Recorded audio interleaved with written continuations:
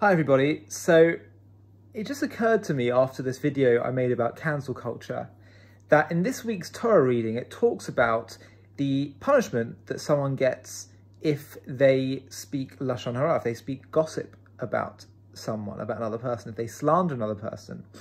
And that is that they're removed, they get these sort of rashes, or it's called sarat, it's like leprosy that they can get. It can appear on them, and it can appear on their housing, and it's basically, and they have to remove themselves from the community a bit, and it's actually in a sense a way of shaming them. And this seems a bit like a big challenge to what I just said, which was that Judaism doesn't believe in shaming. We're not a shame culture, which is what's wrong with cancel culture. We believe in guilt, in other words, separating the action from the actor, and that people can change, and that we shouldn't shame people and say they're beyond the pale. That seems to me what Judaism's all about. But this seems to be a direct contradiction in this week's Parsha.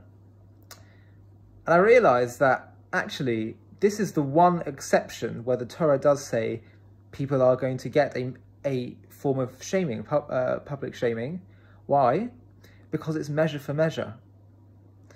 It doesn't believe in public shaming, but the point is when people gossip, that's exactly what they're trying to do. They're doing something which is very much against the Torah. By the way, this isn't to say if you have an issue with someone and you need to be constructive, that you can't speak to a friend, a mentor, parent. But the idea of gossiping just to talk badly about someone in a way that's just sort of, you know, sensational or to better your own ego, and that's not sensitive to the fact that, you know, they may have hurt you, but they may have their own problems and it just can get out of balance.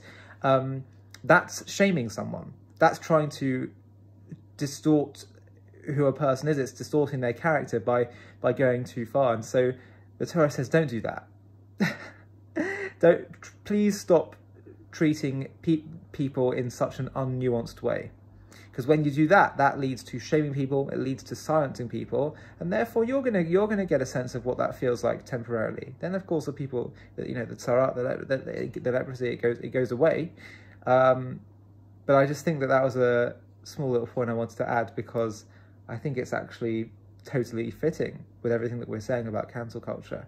The Torah is saying, we don't like it, don't shame people, talk things out with people, don't hate people in your heart. You don't have to be close to every single person if you don't quite get on with them, but be balanced, recognise that people have their own challenges and difficulties, and when the way they behave to you, it might hurt you, but it's the way people behave it's complex, and usually it's more to do with their own issues than it is to do with you.